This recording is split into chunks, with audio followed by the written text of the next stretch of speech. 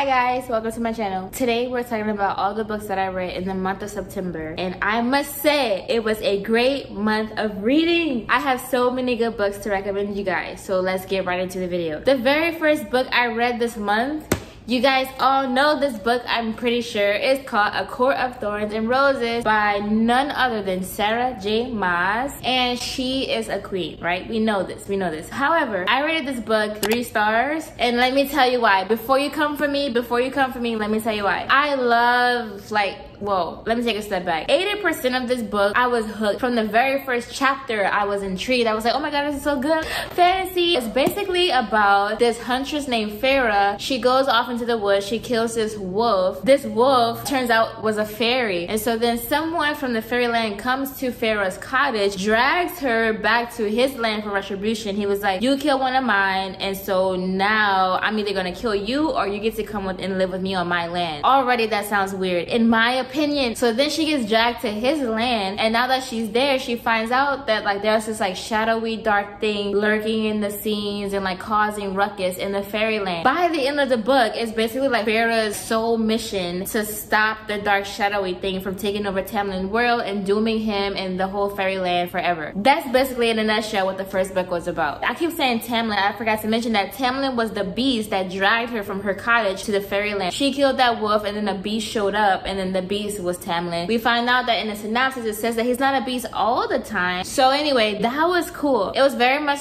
whimsical in the beginning, where she's just hunting for food. She kills this thing, and then before you know it, her whole life blew up. That part I was really intrigued with, and then I was flipping out. I was like, what's gonna happen? Why did he capture her? What's gonna happen when she's there? But then, guys, the reason why I gave the book 3 stars is because the ending. I did not like the way it ended, literally at all. I was like, it's giving misogynistic views. It's giving no. It just was a no for me. And this series is not even a short series. It's pretty long, and the books get thicker. And so I'm like, do I really want to invest into this whole series? I mean, maybe later down the road, maybe I'll pick it back up again. After reading that book, I needed a sort of palate cleanser. So then I started reading this book. You guys have probably heard of this book already. It's called Love Theoretically. If you watch my 24-hour reading vlog, you've seen me talk about these books in more detail. This is not new information. I gave this book 5 stars. I absolutely love this book. It was such a good palate cleanser from The Court of Thorns and Roses, but also it's just a good book on its own. You know what I mean? I loved it. This book basically is a STEM romance novel type of thing. It's about this girl named, what's her name? For her name, Elsie. Elsie is a theoretical scientist. She also has a double life, because by day she's an adjunct professor, but then by night she goes off and she does this fake dating thing to make extra money to supplement her non-existent paycheck as an adjunct professor. She ends up dating this guy named Greg, fake dating this guy named Greg, but then Greg's brother turns out to be an experimental scientist, and so they're in the same science world. Anyway, Elsie hates being an adjunct professor, so she wants to move up and she wants to go do something else. So then a position opens up at MIT for a theoretical scientist or whatever. She applies. Guess who is on the interviewing panel? None other than Jack Smith.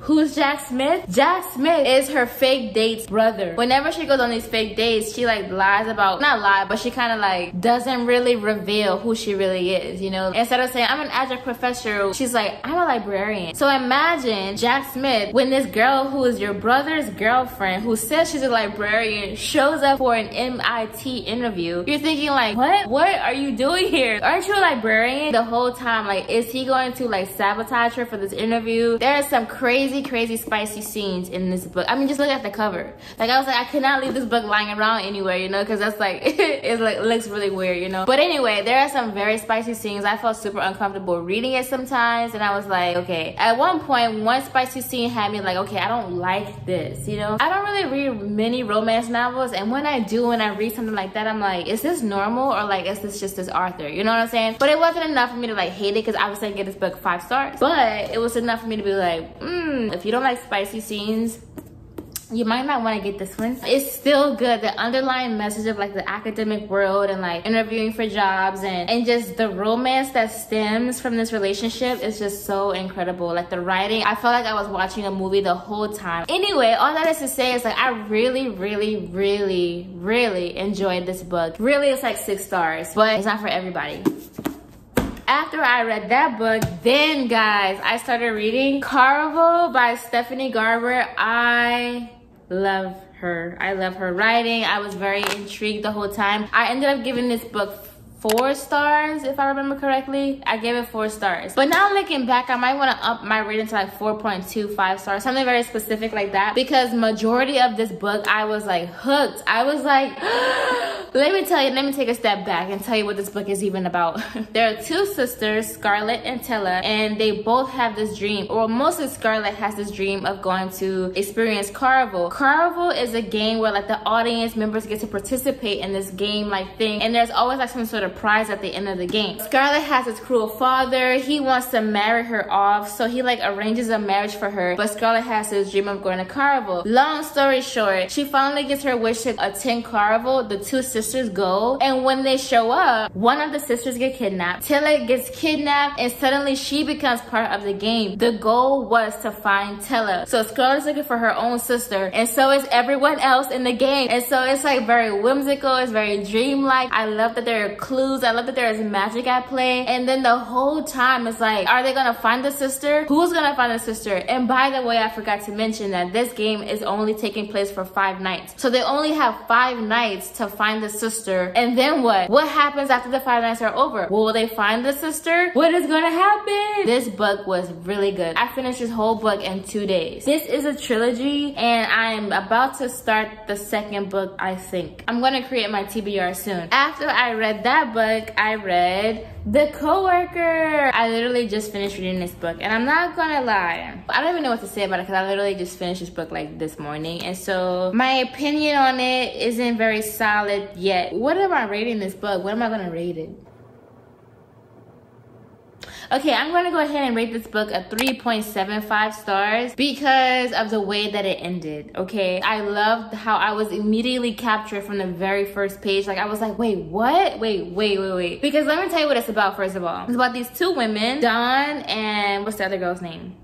Natalie, right. Natalie and Dawn both work at this supplemental company called Vix or something like that. And Dawn is the accountant. So Dawn is kind of quirky. She never says the right thing. She's kind of like socially awkward. She has no friends, and she's always at her desk like promptly at 8:45 a.m. every morning. And Natalie is like top saleswoman, beautiful. Everybody loves her. She's popular, like the complete opposite of Dawn, right? One day Dawn doesn't show up to work. Natalie noticed that Dawn wasn't there. Her cubicle is next to Dawn's cubicle, and so they're always seeing each other. So when she showed up and then Dawn wasn't there, she was like, something happened to her, like something is off. Dawn's phone starts to ring on her desk. Natalie answers the phone, and then like it's been creepy ever since. Natalie started to feel connected to Dawn. Like she felt like she had to figure out what happened to Dawn, figure out where was she and all this kind of stuff. So someone ended up dying, and like it's like crazy how this happened. And all that is to say, without giving any spoilers, is that like I didn't really like this book because, well, I didn't like love the book. I did like how I was immediately like wondering like what happened. Like I was immediately captured by the story in the beginning. But then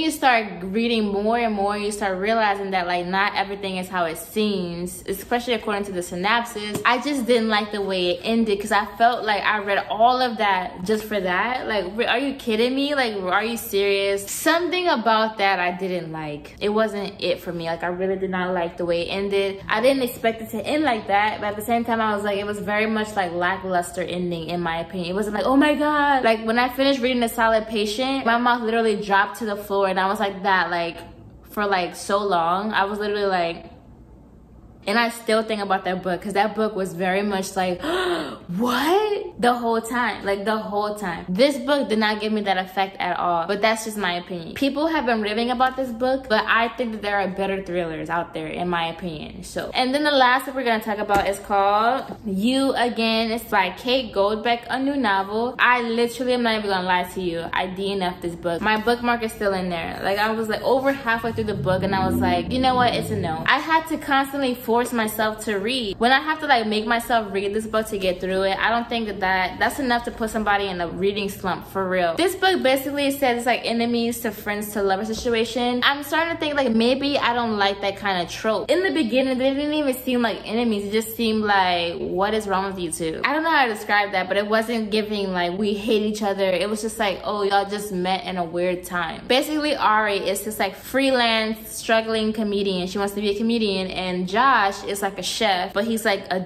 he's really mean, you know? And the way that they met was like Ari was living with this girl, she had a roommate, and Josh was dating that roommate, and then they like all met that kind of way. But Ari liked the girl, and then Josh also liked that girl. But I'm like, but that doesn't make you enemies, you know? But anyway, they're enemies, and so Ari ends up going through like a really bad breakup, and then so did Josh. So they both end up like single and just like in the worst way. Then they became friends through their heartbreak, apparently. But then, you know, eventually sparks start flying. After a while, it was like this is boring, but also I just don't care, you know what I mean? Like it was just such a long story. Like let me tell you, I stopped reading at page 258. I'm like, this book is like 400 and some pages long, and I'm like, you telling me I have 200 more pages of what? I already know like the storyline. Like nothing new was happening except just more of the story. It was just like very long, drawn out story of how like they were enemies and then friends and then lovers.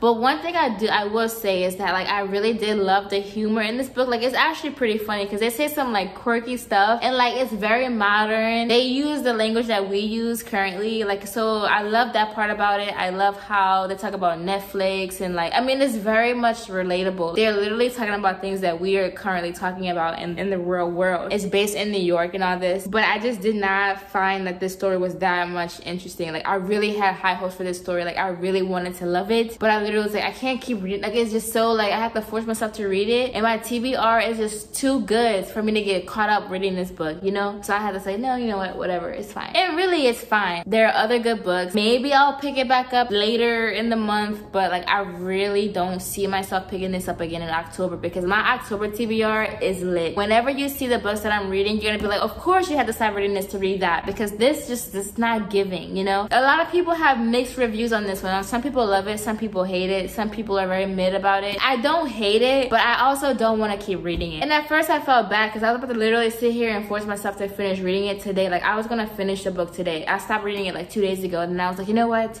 let me just sit down and read it. But then I was like, but why? If I don't like it, just don't read it. Leave a comment below if you've read that book. Speaking of leaving comments below, leave a comment below if you have read any of these books and give me your thoughts on them. What did you think? Did you love them? Did you hate them? Was it very mid? What are your views? Are any of these books 5 stars in your opinion? What do you think? I'm very curious. I am so excited for October. Like I'm not gonna lie, I am so excited for my October TBR. I cannot wait to show you all the books that I have planned to read in October. So subscribe so that you don't miss that video, and I'll see you in that video next week. Bye guys.